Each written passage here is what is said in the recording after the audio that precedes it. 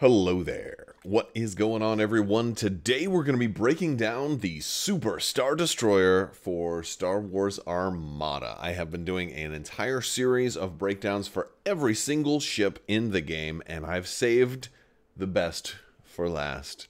This is the most amazing ship of all time, and I'm so very, very happy that it made its way to Star Wars Armada, and I'm going to be talking all about it in this video. If you guys are new here to the channel, we do giveaways all the time. There is still time left to get that lightsaber giveaway entry in. All you have to do is be a subscriber and leave a comment on this or one of my videos. It's just simple as that. Plus, I would love to have you guys stick around and join our Discord and check out the social media links if you want to see like photos, and there's Instagram and Twitter and Facebook and TikTok and all that stuff is down in the video description below. Plus, if you want to go to Crabbok.com, we've got lots of free Armada content there, as well as some, the AI expansion, some of the other, homebrew expansions that I've published out there on Crabbok.com. So you can get all that stuff for free over on the website. Subscriptions are now free as well, so get that.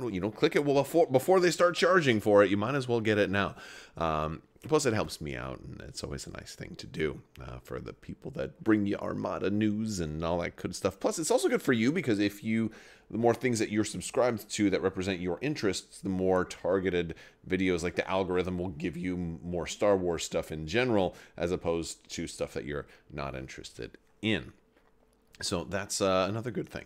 All right, guys, with all that being said, let's go ahead and talk about this amazing, amazing Executor. I call it a Executor because the Super Star Destroyer was the largest miniature of all time. Definitely the largest miniature that Fantasy Flight Games ever made, and a lot of people can't even call it a miniature. It's so massive. It's the size of a sword, and it's it like takes two hands to carry it around. It's absolutely incredible. It is on two large ship bases linked together through an extra large piece of cardboard. It initially retailed at $200, but after prices have gone up, it's more expensive than that now. But every once in a while, you can find them on sale, and that's usually the time to try to pick one up if you are looking to do so.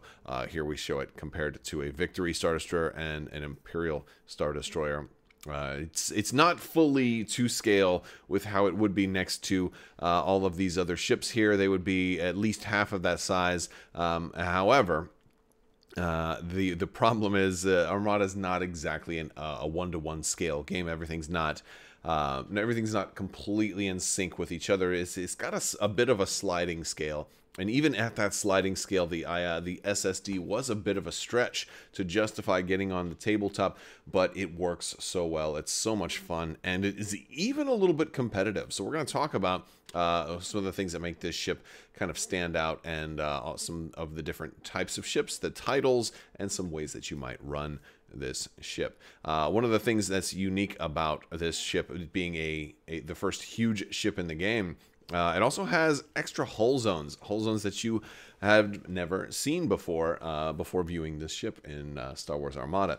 In addition to having a front hull zone, a rear hull zone, and a left and right hull zone, it also has auxiliary left and right hull zones. Those are not counted as the left and right hull zones, but they are auxiliary left and right, so they have their own designation. There's nothing currently that specifies auxiliary hull zones, but if you were to put something like enhanced armament on a Super Star Destroyer that increases your left and right battery armament, it would only apply to the left and right battery armament, not to the auxiliary left and auxiliary right battery armament. It also has some unique movement rules in that it cannot overlap the movement tool when it moves, even while you are lining it up. So you pretty much have to you can't do any kind of like shimmy turns with it. You pretty much have to go one and one in this way and one that way. It moves from that rear movement base, and it really has some swing to it. It can I can't properly demonstrate right now just how swingy this massive base is. But those of you who have played against it before can attest that it is incredibly large, incredibly huge. It sets up, it can extend very, very far out beyond the normal deployment zone as long as it is touching the rear. But it does have some extra rules, like for squadrons, they still have a maximum length from your deployment zone that they can be, so you can't just drop, point it straight out and then deploy 2 squadrons off of the tip. And all of that comes in the rules insert, but I want to focus a little bit more on the ship cards. Now, this was the first ship in the game to come, as a huge ship, but also to come with more than 2 right away. Eventually, we did see other ships that would have more than 2 through all the other methods, whether it would be like that Chimera expansion gave a couple more Star Destroyer cards, or Rapid Reinforcements gave other versions of stuff. This one had 4 ships in the box. And what also made this Super Star Destroyer stand out is that 2 of those ships were not even legal in standard play. A normal game of Armada is a 400-point game, and only 2, the top 2 options, the Command Prototype and the Assault Prototype, are actually able to be run in a standard 400-point game, making them tournament legal, which means these bottom 2 options are only for fun games, or extra large games, or epic games, or team games, and basically any game that exceeds the 400-point limit, which lots of games do, and there's nothing wrong with that. I'm actually looking forward to doing a lot more bigger games in the future. But as it stands right now, only 2 of these are tournament legal, which is a really fun way to release an expansion to kind of treat its smaller sliding scale size with the disclaimer, oh, well, that one's it was a prototype. It wasn't the full one. You can't actually run the full one in a normal game, but this is the way they did it. They said, well, but go ahead and run your bigger games and still run that full one, and it's a really beautiful thing to be able to do. Let's talk about the Star Dreadnought Command Prototype first. This is our cheapest option to be able to run this Super Star Destroyer. Notice that, as far as the title, it is considered a Star Dreadnought. So this is, it's only 220 points, still making it a massively expensive ship. But one of the things you'll also notice is that the ship cards for these ships are much bigger and wider than all of the other ship cards. They are like full photo, they're like postcard size. And for good reason, because there's so much more information to be able to put on these. Both of the tournament legal versions of the ship are similar in a lot of ways. The Command Prototype has 22 hull. Now, I want to talk about huge ships and this amount of hull, because they also have an extra rule that says if you're able to get them down to half hull, you're going to get half points off of the ship. So you're going to get like 110 points if you're able to get this thing down to 11 hull at the end of the game. Other ships don't have that. The Starhawk, for example, doesn't have that rule, even though it's kind of in the similar ballpark to, it's got less hull, but it's still only a large ship. So it doesn't have this half points rule, whereas this ship does, which is very significant, because a lot of people will just get it to half points and say that's, and I'll stop there, provided that it's, that you're not at risk of running an engineering command and then popping back up over. Huge ships also, like this ship, also has the ability, when they reveal a command dial, they get a matching token. So you're going to be able to, for example, engineer for 4 points, and then also spend that token every turn for 2 more points. You can get 6 points of engineering every round, so it makes it just a real beast to try to take down. If we look at our shields, we've got 6 shields in the front, 3 shields in the side, 3 shields in the auxiliary sides, and 2 shields in the rear. Another thing you're going to notice is that our values being 4 command. This was the first 4 command ship to show up in the game. Starhawk actually came out after this, even though I've already talked about the Starhawk, but this was a 4 command ship, meaning you had to plan 4 turns in advance what you wanted to do. 5 value for squadrons. This one actually makes a pretty nice carrier if you're thinking of running a lot of TIE fighters with a Star Dreadnought Command Prototype. 4 engineering, of course, we already talked about that, and that's pretty strong. You're going to notice there is no yaw at all on this thing. It has a maximum speed of 2, but has no yaw at all, which means if you want to turn this massive ship, you have to do a navigation dial or some other method to actually turn the ship.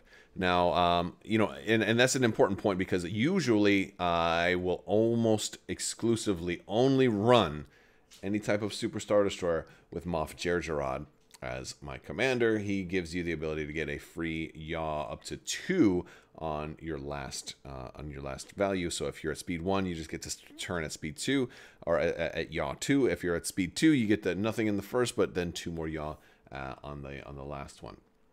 And it just costs you 1 damage for that, and you can put that to a shield in the rear or wherever you want to be able to do that with Jerjerrod, who's exceptionally good. Other commander options, are sometimes I've seen some people use Thrawn with an SSD, but I also think Piet, who came with the SSD, certainly works well enough on it. But at the same time, Piet is only 1 point cheaper than Jerjerrod, and I think Jerjerrod does everything better. So Jerjerrod's like the only time I'm not going to use Jerjerrod if it's like a dare or a challenge to see if I can have fun with Piet, because Jerjerrod's just kind of the champion of Super Star Destroyers, because he means you won't ever have to worry about nav.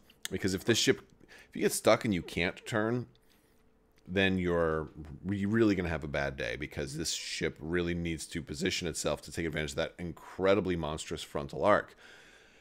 If you're not able to do that, first off, you can go off the board pretty easy because you're so much bigger, and then 2, you're kind of wasting all the points you put into this ship and to upgrade it.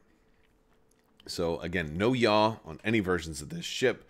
I definitely suggest taking off Jerjerrod to remedy that. There are other ways. Again, Piet is okay. Thrawn isn't too bad. And there are some other ones that we could talk about, like, more theoretically. I'll point out Mahdi does nothing for this ship because it is a huge ship. Mahdi only affects small, medium, and large ships, and this is neither of those.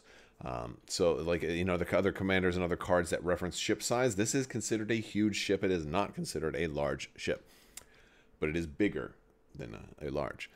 Other thing I want to point out that's pretty unique on this is it starts with 6 defense tokens. So you're going to have 2 braces, 2 redirects, and 2 contains, which is exceptional. That basically nothing is a single accuracy means nothing to a ship like this, because you have so many defense tokens and multiples of each, unless of course you do swap some things out. Huge ships are also have a special rule that says they can't gain any upgrade types, so you wouldn't be able to put Minister Tua on a ship like this, or you couldn't gain a defensive retrofit or anything like that through cards that grant additional slots. If we look at upgrades, we're going to see 3 officer slots on this ship. We're going to see weapons team, 2 command fleet commands. You're going to see offensive retrofit and ion cannon and turbo laser. So a lot of upgrade potential, lots of really good stuff here. This one is most often used. If you're going to run this one, a lot of times you will definitely put some kind of fleet command on there, and you're definitely the triple officer. Definitely triple officer. There's so many really good options for especially for something like this. Damage control officer is a great one to make those double contains really, really nice, because people are definitely going to want to come at you. Emperor Palpatine crew is a really, really nice one. There's so many really nice ones. I'm actually a big fan of Ozzel getting an extra speed 1 maneuver on you at the beginning of the first turn, because usually when you're running a Super Star Destroyer, you don't get to do all that many crazy deployment activations, so you're almost always out deployed. But he allows you to start out, and then if you have Jerjerrod, you can now then turn. You can take an extra damage on the first turn, but you get to face whichever way you want, and your opponent can't out deploy that, because that's at the start, at the start of the first round. So you're getting to do some pretty cool, groovy stuff with that. And that's the command prototype. Let's move over to my favorite version. Slightly more expensive, the Star Dreadnought Assault prototype. Really cool artwork here of it in a space dock too. It's just so beautiful. We actually have an increased frontal armament on this one, an increased squadron armament, and different upgrade cards. So we're looking at 250 points. So it's very expensive. You're not going to have many points left over.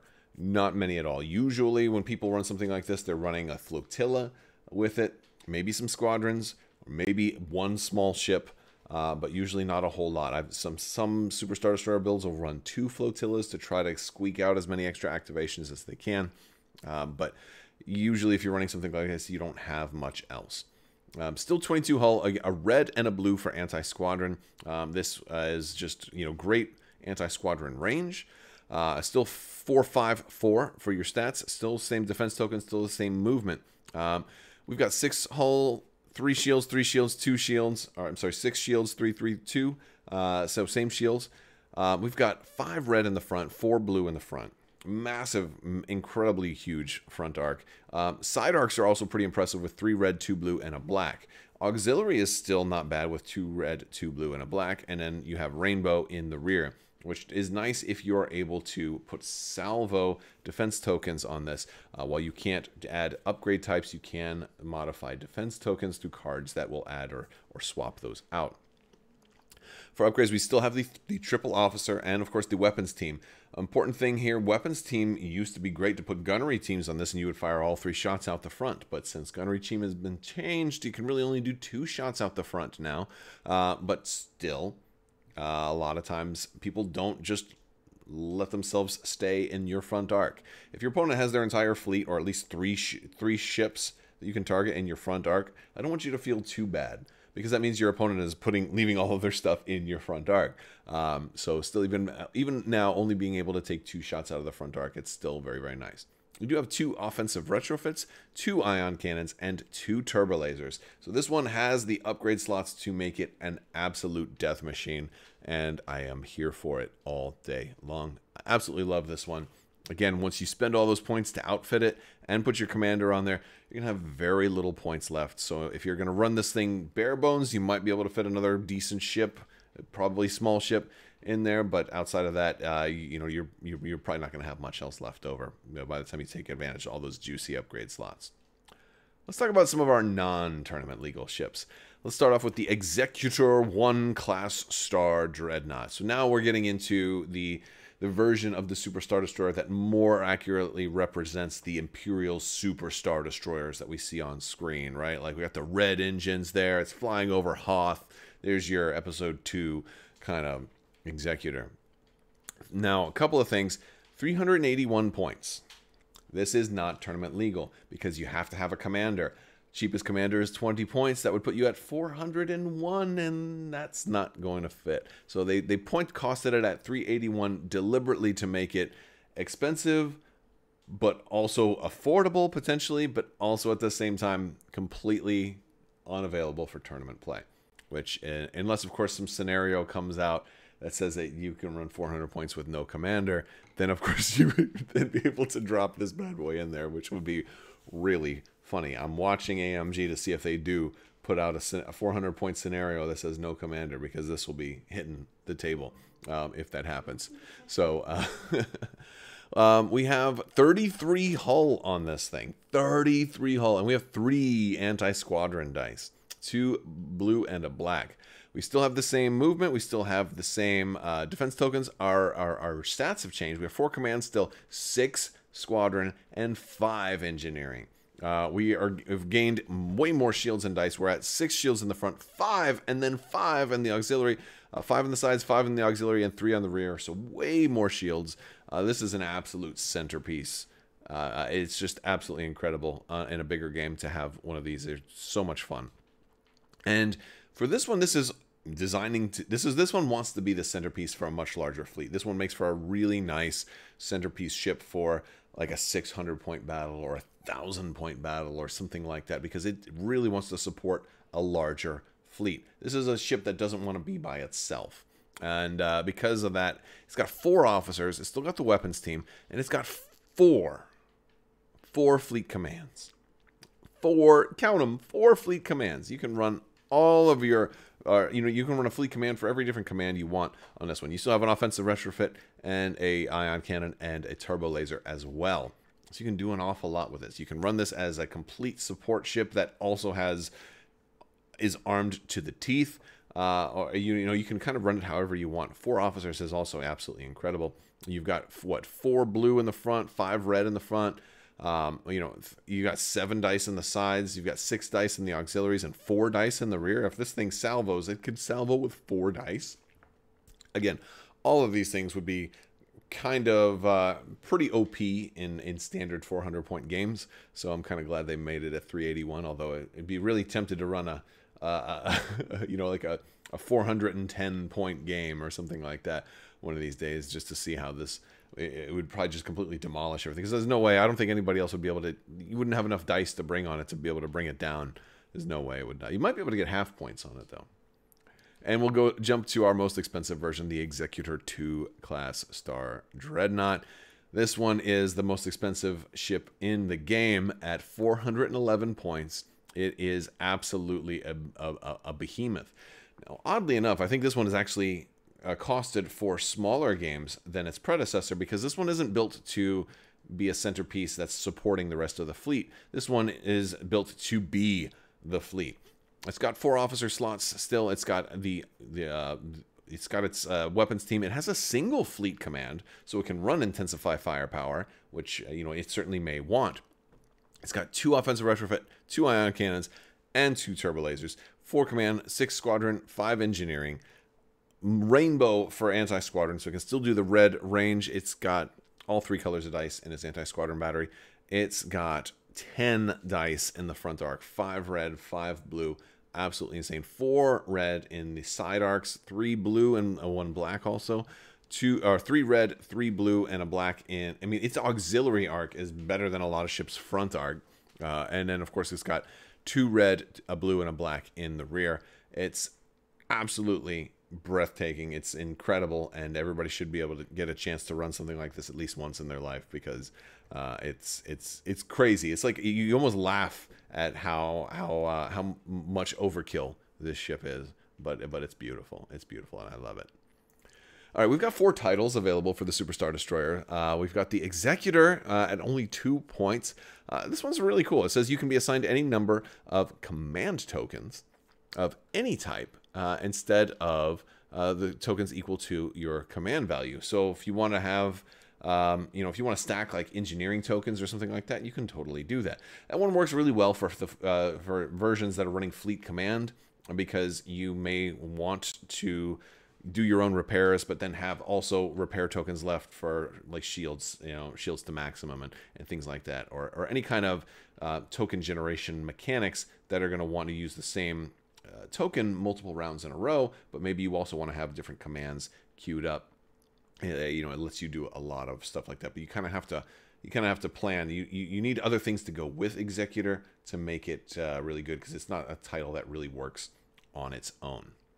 Next up, we have the Eclipse at only 3 points. The Eclipse is a pretty good one that works pretty much on its own at only 3 points. When an enemy ship overlaps you, the enemy ship suffers a face-up damage card instead of a face-down damage card. You're so big, a lot of ships are going to overlap you.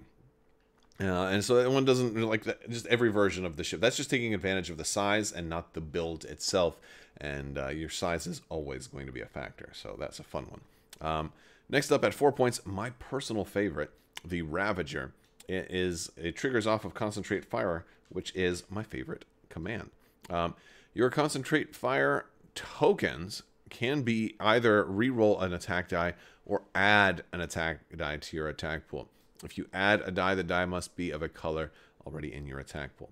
So what makes this one so good is it synergizes with just the huge ship's ability to get a token anytime it does a Concentrate Fire. What this basically means is that when you do Concentrate Fire, you're adding 2 dice to your attack pool instead of just re-rolling. And that is absolutely insane, because there's no world. I can't think of a single use case in which case you'd be like, no, I actually want to re-roll this die instead of adding a die. Because when you're adding a die, you're rolling it anyway. So you'd always just rather add a die than just re-roll a die. Unless there's some, maybe some future proof. Maybe there's some card that says you can only have 1 purple die in your pool or something like that, something weird. But it's good. It's good that it gives you the option, but I would never choose to re-roll as opposed to just add a die, because I've got other things that give me re-rolls too. And the Annihilator at 8 points is got a pretty cool ability. It says when attacking a squadron, you may re-roll 1 attack die, and this is for every time you're attacking a squadron, which makes it exceptionally well on this ship that happens to have so many anti-squadron dice, especially multiple versions of this ship with red anti-squadron dice mean that you're going to get lots of re-rolls with the Annihilator, although it is 8 points, so it's a little on the expensive side. Let's take a look at a couple of build ideas for this ship. Now, some of these, I've mixed and matched and came up with lots of interesting options. So let's talk about the Star Dreadnought Command prototype first. I like Eclipse on this one. You're taking advantage of the size without having to depend on too much else. I like linked turbo laser towers on just about any ship with with red dice. It's probably one of the best upgrades in the entire game. Leading shots on here allows you to spend a blue die to get your rerolls. Again, you've got a lot of dice just about everywhere. Leading shots and linked turbo lasers are really kind of saying, hey, you can reroll lots of stuff. Leading shots also happens to work really well against squadrons if you do the blue shenanigans, the blue dice, because you can throw your 2 blue, you can spend 1 to reroll the other one if you absolutely need to. We're also giving this guy local fire control, and now you're going to be able to salvo, which is a really cool thing. This one also wants to be doing some squadron support. We're going to put Admiral Chirano on this one. What I like about Chirano is he's saying, hey, the squadrons can now move, even if they're engaged, which is super groovy. So I like that one. I've got Riva Demesny. After you're declared as the target of an attack, if the defending hull zone has at least 1 shield, which again, ship this big, probably will. You can exhaust this card to ready a defense token. If you're doing some fancy stuff with local fire control, that could potentially allow you to kind of maximize the fact that you had to.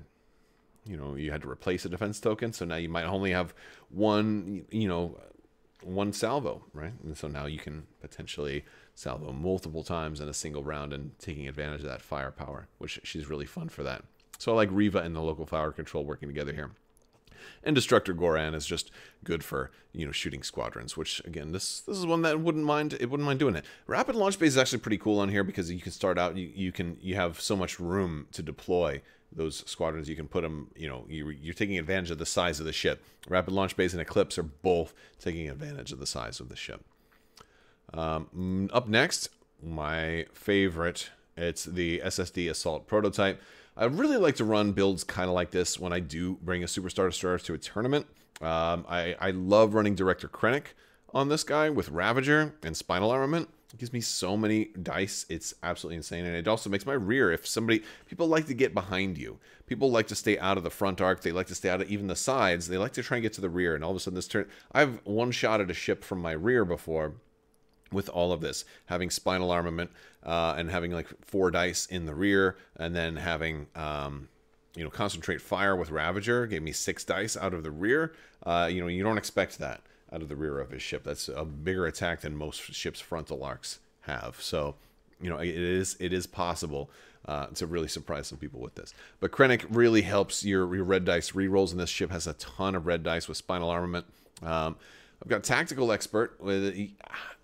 Running something like this competitively, you have to think, if you're going to try, your biggest weakness is like that all your eggs are in this one basket. So if you get somebody decides to play some shenanigans with you and do some dial manipulation, which can happen, whether it's through a boarding team or a little flotilla trying to jam you, you need some way to be able to get what is most important back. A lot of times people run engineering that way. Since this one is running Ravager, Concentrate Fire is my most important command on this ship. I need it for Ravager, I need it for Gunnery Team. And so I need to make sure that I can always have a Concentrate Fire when I need it. Even if I get raided, I can always just use the token that you get to kind of cancel out the raid, right? So lots of great stuff there. So I need Tactical Expert for that. That also allows me to queue up things like engineering and, because again, if I've got Moff Jerjerrod as my commander, I can just do engineering every turn. I've still got everything available. If I'm not running many squadrons, I got Concentrate Fire on demand. I've got Nav Yaw from Jerjerrod, and then I'll dial up engineering. So anytime I do need to heal, I'll have those ready, which is a fun way to go. Admiral Ozzel lets me turn forward at the beginning, so maybe I can even get round 1 shots. Gunnery Team lets me take 2 shots out the front. Quad laser turrets, this one's kind of optional here, but it gives me counter 1, so if those squadrons are coming in, I can attack them back. Point defense reroutes, it helps with the counter 1 in case I end up rolling a crit, or for regular attacks. The SW7 ion battery is just an incredible thing when you have a lot of blue dice. And again, this ship does also have a lot of blue dice. Maybe I needed a specific amount of dice to kill you, but I rolled a whole bunch of accuracies. And now all of a sudden it guarantees that blue dice are always going to do damage if you want them to, and that's beautiful. Heavy ion emplacements, one of the best ion cannon upgrades in the game, helps really punch a hole right through somebody. XI7 turbo lasers kind of does the same thing. Spinal armaments, again, I've already talked about that, and Ravager. It's just it's like the perfect storm. I really like this type of a build on an SSD. And I have some more fun ones for the bigger stuff. I have an Executor 1 Star Dreadnought with the Executor title, so it's going to be able to have a lot of tokens. And I loaded it up with all of the different fleet supports. You know, so maybe we want to do concentrate fire. We want to do shields to maximum. We want to do all fighters follow me and take evasive action. I put that one on there so maybe we can turn a little bit better, or maybe the other ships can turn. Maybe I'm running 2 SSDs or something like that in a crazy build. But yeah, we'd have to stock up a lot of tokens. Taskmaster Grint will help us with some of the tokens. We got Hondo Anaka there for tokens. We got Vanto, and I put Captain Brunson on there since we've got a 4th officer. Give us a little bit of crazy, like, oh, I just want to cancel a die. Oh, did you get a black die on me that I didn't like? Let me just cancel it. We don't really have a whole lot of dice cancellation, so it's kind of adding a little insult to injury. I already got 33 hull. You know, were you going to even try and attack me? Because I can even cancel a die outright before I spend any of the defense tokens. Kind of fun stuff there. And then if we're going for an Executor 2, you know, just doing crazy stuff here. I wanted to put a little bit of an anti-squadron thought on this. Annihilator, you know, Agent Callus, really good for that. And speaking of anti-squadron, before somebody goes into this, I want to rewind a little bit because I think I misspoke when I talked about Goron being anti-squadron. He helps your own squadrons. This one is a squadron support build. Callus being the anti. I had toyed around with putting Callus on the other one. So, but no, Callus here making this one an effective anti-squadron ship. It's got 3 anti-squadron dice and the red dice in there. It's going to get lots of attacks. Get free rerolls here. I get a free die of any type that I want with Callus. By the way, if I'm playing at this point level, there could be a lot more aces than just 4 as well. So we have lots of opportunities for Callus to trigger. Palpatine is always amazing on any Super Star Destroyer build. Oh, were you going to declare me as a target of attack? Exhaust 1 of your tokens. You know, every time. It also means for salvos, too. Were you going to salvo me? Exhaust 1 of your tokens. Damage Control Officer. Amazing, amazing option. Letting those contains cancel any critical. Expert Shield Techs. Great option. You got 2 redirects. It's very cool. Gunnery Team. Again, I put it on a lot of these builds. Quad laser turrets, counter 1, and feeding into the anti-squadron theme here. Point defense reroute, doing the same thing. Leading shots in SW7. You got so many dice, you need lots of rerolls. Leading shots is going to give that to you. SW7 is going to mean you don't need to reroll the blue ones because they're perfect just the way they are. Link turbo laser towers. I put quad turbo laser cannons on this one too because it's just one that you almost never use. But you got so many dice, it's probably going to work. It's going to give you the accuracies you want. Since you've got SW7 ion cannons, you're like, if you were able to get this to trigger and you get those red accuracies, now you can just convert all your blues to damage, you know, and it's really a nice way to make that work and really maximize the damage output while still kind of stopping all of their defense tokens. So you have a lot of cool stuff there. And of course, Link turbo lasers. That's also for your anti-squadron attack. If you want to do one really big anti-squadron attack, you can do that as well. You're going to have lots of reroll potential and adding dice potential as well. So much fun stuff you can do with a build like this. But most of them are going to be those first 2 ships because those are the tournament legal ones, the ones that fit into a 400-point game. I love this ship. I think it's amazing that they were able to make it. I think it's absolutely a miracle that it actually showed up. It's the ship that I had as #1 on my want list for forever, and so it finally was revealed, and I was over the moon. And so I'm always a big fan of it. And hopefully you guys are too. All right, guys, that concludes the Super Star Destroyer breakdown as well as my entire series of ship breakdowns for Star Wars Armada. Let me know in the comments what you want to see next. I've had a lot of people talking about squadrons. Maybe that will be something that gets worked on in 2023. And we'll talk to you guys later. I want to thank you all so much for watching. If you like what I do here and want to support the channel, there's links in the description below. You can follow the social media links, join the Discord. Patreon is a great option if you're interested in that. Big thanks to my patrons. You guys are absolutely amazing and help make this channel possible. I want to thank you all so much for your continued support. May the force be with you. Live long and prosper. Be excellent to each other. Party on, dudes. I will talk to you later. See ya.